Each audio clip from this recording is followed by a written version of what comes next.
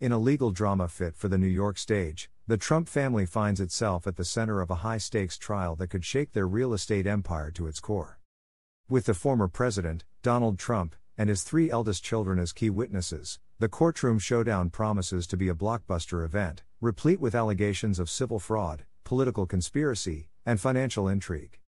The trial, initiated by New York Attorney General Letitia James, alleges that Donald Trump, the current Republican frontrunner for the 2024 election, engaged in a decades-long practice of inflating his wealth on financial statements.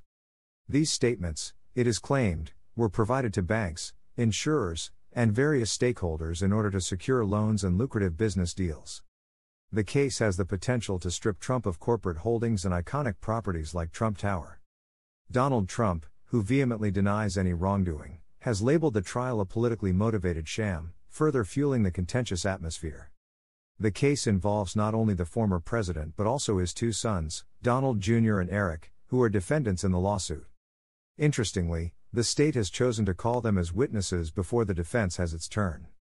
A surprise development in the courtroom came when Donald Trump briefly testified, facing Judge Arthur Engoron's questions regarding an out-of-court comment. This testimony led to a $10,000 fine, adding to a previous $5,000 fine for an online post disparaging a court clerk. Trump's lawyers have paid these fines, but they may yet appeal them, setting the stage for more legal drama.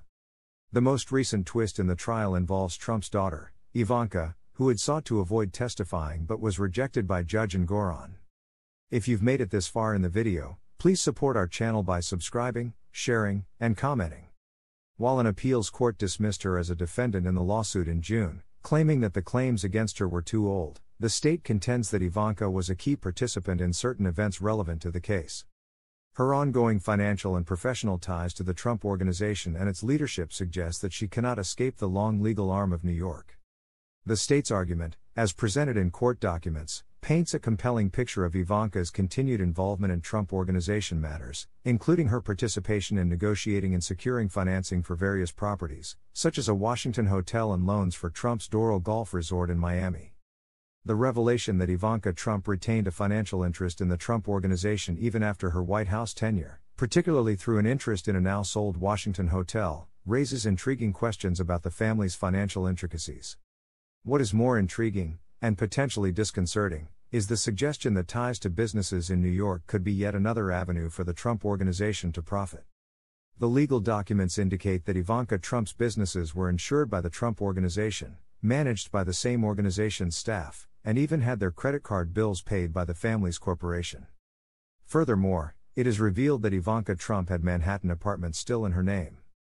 These connections paint a picture of a continued financial interdependence, raising the question of whether the Trump Organization could be utilizing such ties as a means to further their interests. In 2021, Ivanka Trump reported an income of $2.6 million from Trump entities, including revenue from a company known as TTT Consulting LLC. This enterprise was allegedly established for Ivanka and her brothers to benefit from fees generated by licensing agreements.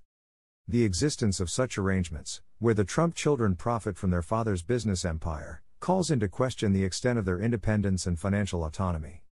As the trial unfolds in the heart of New York City, all eyes are on the Trump family and the intricate web of business dealings that have defined their legacy. With the potential for significant legal ramifications and the specter of alleged financial manipulations, the saga promises to be a lasting chapter in the history of one of America's most prominent families.